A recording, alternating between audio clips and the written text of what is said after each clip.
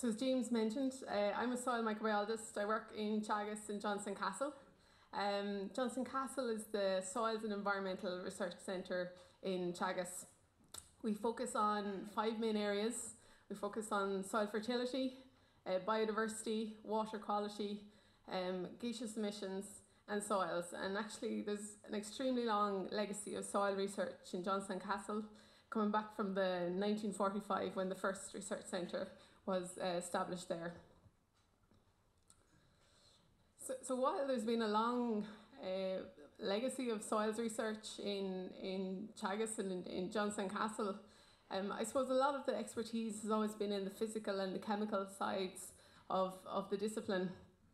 What's becoming more apparent within recent years is the idea that if we really want to understand soils, if we really want to understand soil processes, we need to go beyond the traditional disciplines and look about how these traditional disciplines integrate with the soil biology, which in many cases are the engines of the whole system. So with this in mind, I suppose there's been quite a change and more of an emphasis on the soil biology, and Teagasc over the last number of years have been investing strongly in this area. And the soil microbiome, the microbiology of soils, the microbiology of plants has become one of the priority areas within Teagasc. So they've been investing in personnel, in infrastructure and in research in this area. And about 2 years ago, just shy of 2 years ago, a new sub-programme was started, which I'm responsible for. So it focuses on soil and environmental microbiology. So about 2 years ago, it was me, myself and I, but Teagasc has now appointed 2 permanent personnel on this. Myself and Aoife Duff, who's a technologist in Johnstown. And although we're still very, very new, we've been expanding rather rapidly, and our research group now looks like this. So we've quite a big group already, and we've more recruits coming in early next year.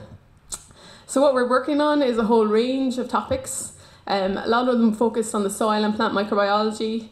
Mitigating greenhouse gases is a big area of research for us. We're also working on indicators of soil quality, soil functioning, and how agriculture and the environment impacts on these. We're working on enteric pathogens, E. coli, salmonella, organisms that cause disease in humans, and the impact of agricultural practices on these, such as land spreading. And we're also focused on the microbes that drive nutrient cycling. So if we take a step back and think about the grand challenges for agriculture and indeed for society, right up at the top of them is this growing population of mouths to feed, heading towards 9-10 billion people, all needing to be fed, means that food production is of critical importance in terms of moving forward. This has to be done in the context of rising fertiliser energy costs, but importantly, we need to farm in a way now that reduces greenhouse gas emissions. Greenhouse gas emissions have doubled in the last 50 years, and probably greenhouse gas is one of the foremost challenges facing agriculture or Irish agriculture into the future. So we need to produce food, but we also need to manage our agronomic practices in a way that means that we're not damaging the environment, that we're safeguarding our soils, our waters, our biodiversity and our air quality. And all of this, as if that wasn't enough, has to be done within the context of increasingly unpredictable climate. And I suppose after last year, we need to talk to anybody about that. That it's important that not only are these agronomic systems producing food of high quality and quantity, but also those agricultural systems need to be evaluated by how resilient they are to these climatic extremes which are going to become more prevalent. And for me, talking about all these challenges and the solutions to these challenges, soil is at the very heart of everything. And for those of us who are custodians of soils, be that 1/2 acre or 100,000 acres, there's a real responsibility for all of us to manage soils in a way that we pass them on to future generations in a state that's either equal or better than we receive them. But if we look on a global basis at soils, actually globally soils are in a bit of bother. Soil quality is of huge concern globally. Soil is itself not a renewable source in human lifetimes. And at the moment, we're degrading soil much faster than it can be regenerated. In the case of the USA, this is 10 times. They're degrading it 10 times faster than it can be replaced. And in China, it's 40 times. 24 billion tons of topsoil is being lost every single year. And that's soil that can't be easily replaced. It's losing all of those functions associated with it. A recent FAO report from the UN suggests that 33% of soils globally are moderately or highly degraded. And their prediction was we only had about 60 years of topsoil left. So there's a lot of challenges facing globally and looking after soil quality. So what about Irish soils? What state are our soils in? Are we also in trouble, or are we ticking away okay? And actually, by international standards, our soils are probably in pretty good state. But we shouldn't be complacent, and we need ways of evaluating the impact of what we do on our soils and soil health. So if we think of soils, we might automatically think about soils as being important for food production. But 95% of all our food comes from soils. But actually, this is only one of a whole range of functions that soil provides for agriculture and also to the broader society. It sequesters carbon, for example. It filters our water, purifies our water. It's a major driver of nutrient cycling, global nutrient cycling. It's a huge store of biodiversity, which we'll get onto a bit later. It also provides chemicals that are important for society. For example, most of our antibiotics that are used in hospitals today, they all come from soils. So soils provide these huge range of functions. But what people often forget is that the majority of these functions of soil are underpinned by the biology. And it's not just that the biology is living in soil, it's part of soil. This is what actually makes soil. If you strip out the biology, you lose most of the functions. So, talking about soil biota, what's in soil and what are they actually doing? Well, there's a whole diverse range of biota in soil, and I think Joel mentioned some of them. And they all have different scales and they do different jobs in soil. So they range from the very microscopic down to 1 or 2 microns to millions of the meters, down at the smaller organisms that can only be really seen under the microscope. You're talking about your bacteria, your archaea, your fungi, and moving up to ones that are still very small, your nematodes and your protozoa. Then you move into what's called the mesofauna. This would be the collembola, acari, etc. And then further up, we have organisms that you could actually see in your hand. Have a look at them. The earthworms, the ants, the woodlice, etc. And this diagram is often shown and often quoted. It's that, to get an idea of the extent of organisms in soil, there are more organisms in a tablespoon of soil than there are people on the planet. So the diversity in soil is just mind-blowing. It's a globally important reservoir in soil.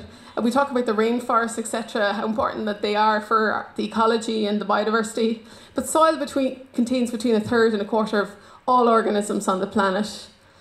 And actually, I often say to students, just to give them an idea of the stench, if you pick up what you can fit in your fist, whatever soil you can put in there, you're talking about within there probably about 50 kilometres of microbial networks within that. 100 million bacteria, you're talking 100,000 protozoa. Let's just give you an idea of the amount of life that's in soil. And that brings itself challenges in how to understand them. Despite the fact that of the amount of organisms and how important we know they are, we actually still know relatively little about the soil organisms. But thankfully, this is beginning to change. But what we do know is the abundance and diversity of organisms in soil, they change with different soil types. They're not the same in every soil type, but we also know they're impacted by management, which means it's really important how we manage our soils for soil biodiversity. So I'm going to move on to the soil microbiome. So these are the microorganisms living in soil. So people will often say, why do you work on soil microbiology? It sounds a bit dull to me, but I often say come across this quote, which I think really gets across the meaning of why soil microbes are important. It was in Nature Reviews in Microbiology, and it says, in a very simple way, why microbes are important. So the guy said, I make no apologies for putting microorganisms on a pedestal above all other living things. For if the last blue whale choked to death on the last panda, it would be disastrous, but not the end of the world. But if we accidentally poisoned the last 2 species of ammonia oxidizers that do just one part of the nitrogen cycle, that would be another matter. It would be game over, the end of life on the planet. And it finishes with this, it could be happening right now, and we wouldn't even know it. So that for me gets across 2 things. 1, how important soil microbiology is, and 2, how little we actually know overall. So what do these organisms do in soil? Like Joel has gone through many of the functions, so I'm repeating here a little bit. But microbes in soil have both good and bad functions. So they have an active role in soil fertility. They're incredibly important in terms of nitrogen fixation. You know, only certain microorganisms are the only organisms on the planet that can naturally fix nitrogen. So they're the whole part of that link is solely dependent on microorganisms. They convert organic matter, complex forms of nutrients, into inorganic forms that can be used by inorganic forms that can be used by plants and other organisms. Certain plants also increase the availability of nutrients. An example, Joel mentioned mycorrhiza. Mycorrhiza are unbelievably good at scavenging everything you could believe it. They supply phosphorus, for example, to plants in low phosphorus areas. They're incredibly good at mopping up and making available nutrients that plants can't get themselves. They also produce vitamins and plant hormones. But then on the bad side, we know that there's crop losses due to microbial attack of plants, if you like. And actually, it's estimated that between 20 and 40% of crops are lost due to pathogen pests and weeds. So the soil microorganisms can influence crop responses to pathogens and to abiotic stress. Crucially, they're intrinsically important for the establishment of the plant. In fact, there was a study done showing that soil organisms alone can determine where a plant can establish. So if you don't have the right microorganisms in the soil, which thankfully usually isn't a problem, your plant won't be able to establish at all from the very, very start. It also prevents pathogen invasion. It stimulates plants' defenses. And in general, species-rich soil ecosystems tend to be more resilient and have a greater resistance and resilience to stress and pathogen attack. But also, even though we know that the microbe can influence the crop, but equally the crop and how we manage the soil influences the microbiome. So microbes are extremely adaptable. When you change their environment, they'll change either the composition or their activity. So everything we do to a soil impacts the organisms there and what they're doing. So for example, the vegetation, what crops you're growing, is it a monoculture, are you looking at multiple crops? If you're cutting, this is affecting exudates. Everything we do in terms of managing crops affects the microbiome. Are we adding lime? Are we adding fertilizer? What's the impact of soil structure? If we compact the field, we're reducing out those air and water pores, it's more likely to become anaerobic. So the organisms need to switch to more anaerobic metabolism. And also if you add contaminants, of course, that'll affect the microbiome. In general, I mean, we're still trying to understand the effects of different management on the soil microbiome, but generally what's bad for soil is bad for the soil microbiome. If you degrade your soil, you're going to impact on the function of the microbiome. So why do we need to look at the microbiome? Well, I think, Einstein said back in 1954, we need a substantially new way of thinking if humanity is to survive. And I think that's as relevant today as it was back then. And certainly in terms of global agriculture, systems are not fully sustainable. Joel mentioned, like, for example, our efficiency in terms of fertilizers. We're losing a huge amount of fertilizers to environments. This isn't sustainable, so we do need to think about new ways of doing this to try and close those loops and reduce down losses and increase the efficiency of our systems. And this is where the microbiome, who are, I suppose, one of the main drivers of a lot of these processes, if we understand them better, we might be able to change our practices accordingly. So what, on a practical level, can research into the soil microbiome offer?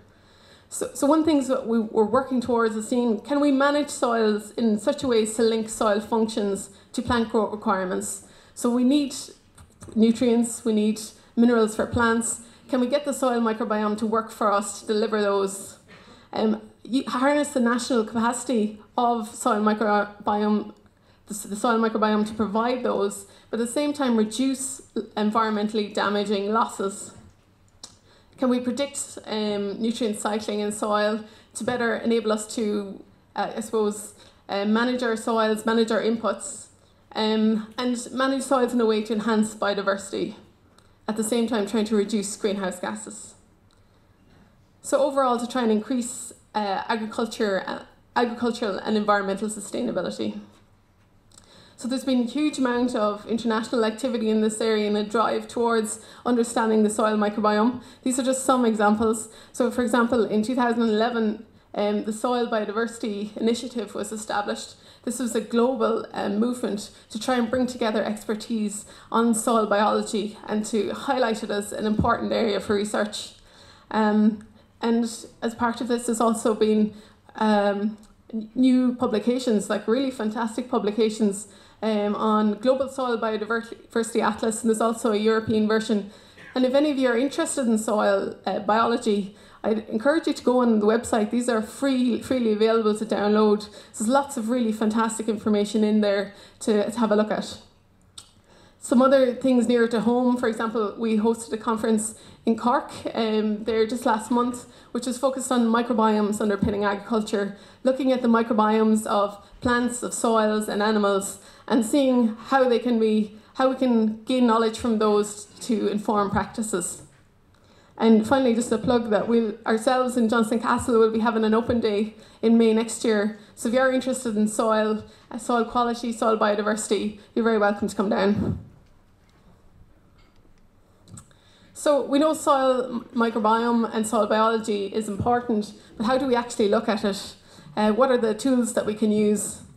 And the big challenge for it always has been for soil microbiologists is the sheer diversity and the phenomenal amount of organisms in soil. It's been a real challenge in terms of studying it. And also, we've been very limited up until very recently by the techniques that have been available. So in the old days, what we might have done was try and pull organisms out of soil, we might try and grow them on a petri dish to recreate their growth in the lab. Or we might stick them under the microscope and see if we can have a look.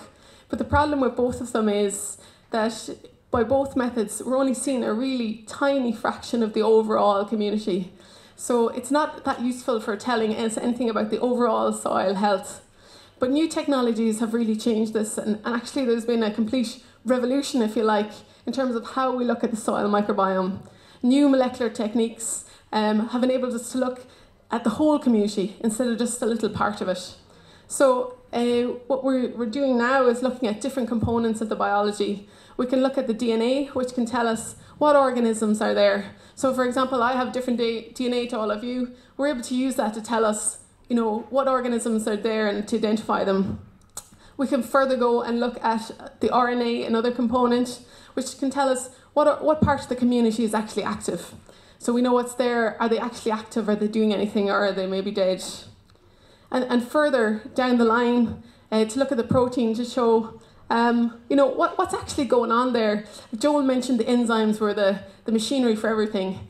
Enzymes are proteins. If we can actually look at the proteins, we have a good idea of what's actually happening in response to certain conditions. So the big benefits of these is we can look at the communities in situ. We don't have to pull them out into an artificial environment. We can look at them in their own environment. They're high throughput. We can go through a lot of samples in a go. They're also decreasing rapidly in cost and increasing in accuracy. and they're mobile as well, which I'll get to back further. So overall, we get a much more comprehensive view of the community structure and what they're doing. And just to give you an idea how the technology has transformed, it used to be that a sequencer that gave you the code of the DNA would take a whole lab and it'd be absolute massive bit of kit. Now it's a little bit bigger than a USB key.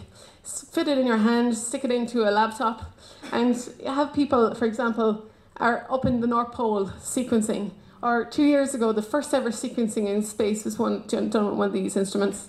So we may get to a stage not too far in the future where this might be something, a tool that you can have on the farm.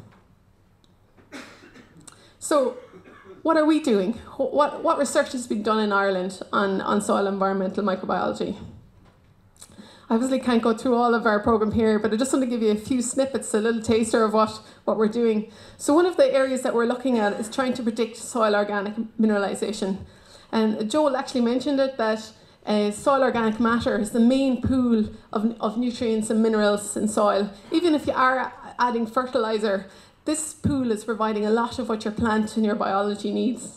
But unfortunately, we have a very poor understanding of what form and when that soil organic matter will become available to release all of those nutrients. So what we're trying to do in this work is try and understand what organisms are involved in mineralizing soil organic matter and when those nutrients will become available, under what conditions. And particularly looking at, if you put in exudates from plants, how does this affect the soil organic matter mineralization, with the aim of trying to come up with more specific fertilizer recommendations.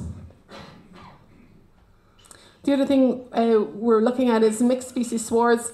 There's a lot of talk about plant diversity. We have a colleague of ours, John Finn, who's been working on this area for quite a long time, and Helen Sheridan there from UCD also. But looking at mixed species swards, moving beyond ryegrass to multiple species within grassland swards.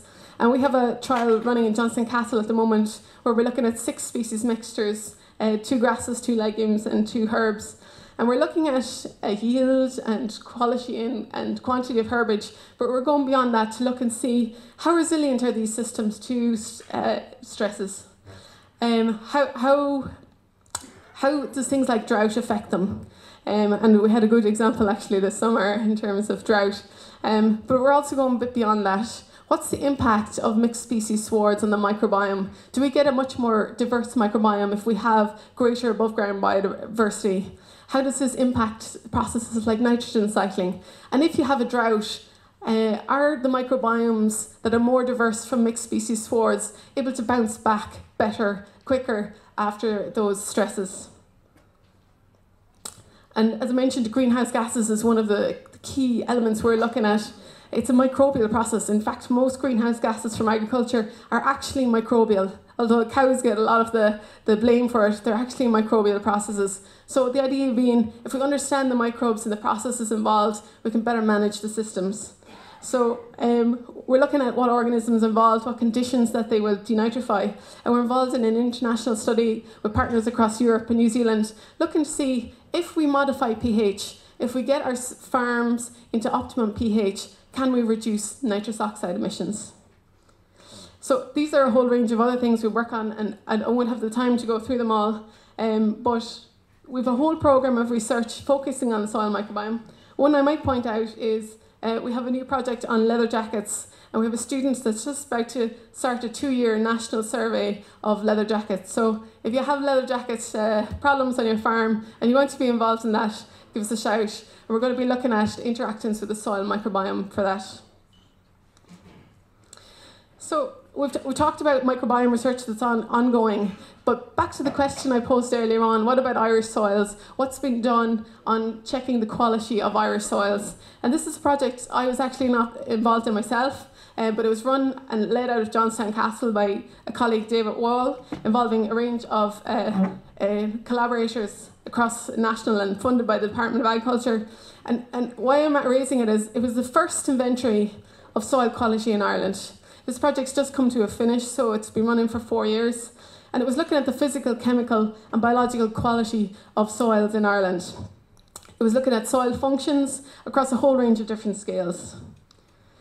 It was a partnership of researchers, advisors and farmers, and they looked at 160 sites all across Ireland, different soil drainage type, different land use, etc., to get a whole range of soils. I won't go through all the aims of it, but one of the things which I think was most important out of it was that one of the aims was to develop practical advice on soil management to maintain soil quality.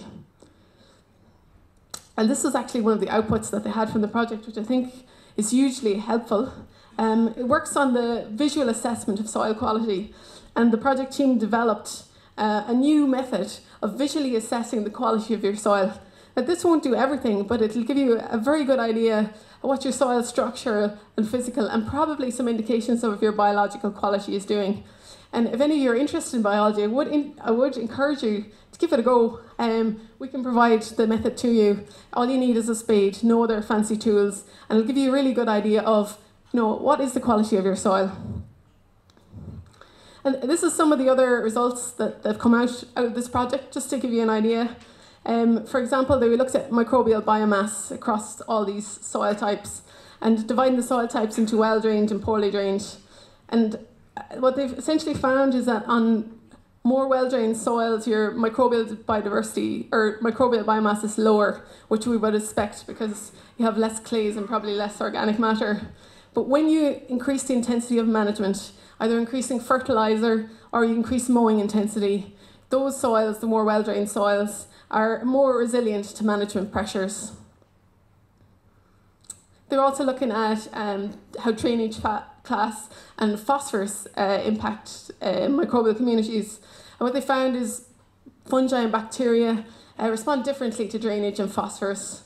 Bacterial communities are strongly impacted by pH, and this is something we know. pH is one of the major drivers of microbial communities, or the master variables, as we would call it. And particularly in low phosphorus soils, you get much more symbiotic fungi because they're using the best of those fungi to scavenge phosphorus, where phosphorus is low for plants. So it's about getting the bioavailable pool available for plants. So that's some of the research we're doing, and I've talked about some of the techniques we're using, but what about if I want to go out on my farm? I don't have access to sequencers. I just want to see, is my soil in good health? How do I go about doing that? Well, actually, first and foremost, it's still advised, and there was a question earlier that indicated maybe it was limited to do that. I would still advise doing those traditional soil tests, because without them, you're stabbing in the dark. You have no idea where to put your nutrients, etc. So they may be limited, but they're still worth including. Visual indicators are really valuable. Go out, the soil is covered, but go out with a spade and have a look at the soil. You can tell a lot about the health of the soil. Use some of the available methods. Use vests or grass vests and work down through them and see where your soil score. But also visually assess. Go out, do you see earthworms? Do you see root mat? Do you see organic material in the soil? You can tell a lot about the health of the soil from just looking at it, and it doesn't require any specialist equipment. But we can also look at indicators of function. For example, we can look at degradation capacity. Is your slurry that's being put out, is it being degraded fast? That can tell you something about the health of your soil. There's also other methods where you can bury leaf litter, or you can bury certain types of tea bags, for example. Or you may have seen farmers in Canada and America burying underwear and seeing how quickly they're chewed up by the microbiology. This can give you a very rough estimate of, is your biology active? Is it able to do this degradation function? Also things like drainage. Is there parts of your farm where drainage is impeded, where it wasn't before? This can tell you something that maybe there's some damage being done to the soil. Maybe you have compaction in areas along those tram lines or near the silage. Is the organic matter there? Is it being degraded? Are you having more fibrous stuff, or is it more and more gone down to humus? This can tell you about what the soil organic matter is. And Joel mentioned earlier, what about the biomass? The quality and quantity. Are you having problems with your crops? Are you getting a lot of diseases, etc.? That can all be an indication that you maybe need to look at your soil biology. And my last slide then is this. I'll leave you with this thought. We have extremely variable soil types in Ireland, more variable than many countries. I'm sure many of you will be able to tell me that you have more than one soil type on your farm and probably more than one soil type within a field. Add to that the whole range of parent materials we have. Add to that the climate, the rainfall, the slope. One size will not fit all in terms of management. We need to take into account the context. What works for you won't work for your neighbour, or what works in one part of your field won't work in the other. And this is a real challenge in terms of giving advice, in terms of fertiliser, in terms of farm management. And this is the final thing, I suppose. We don't have all the answers. We don't have advice for every situation yet. We're trying to work towards it, but we don't have the answers, but we are at least asking the questions and hopefully move along towards answering some of them. So with that, thank you very much for your attention.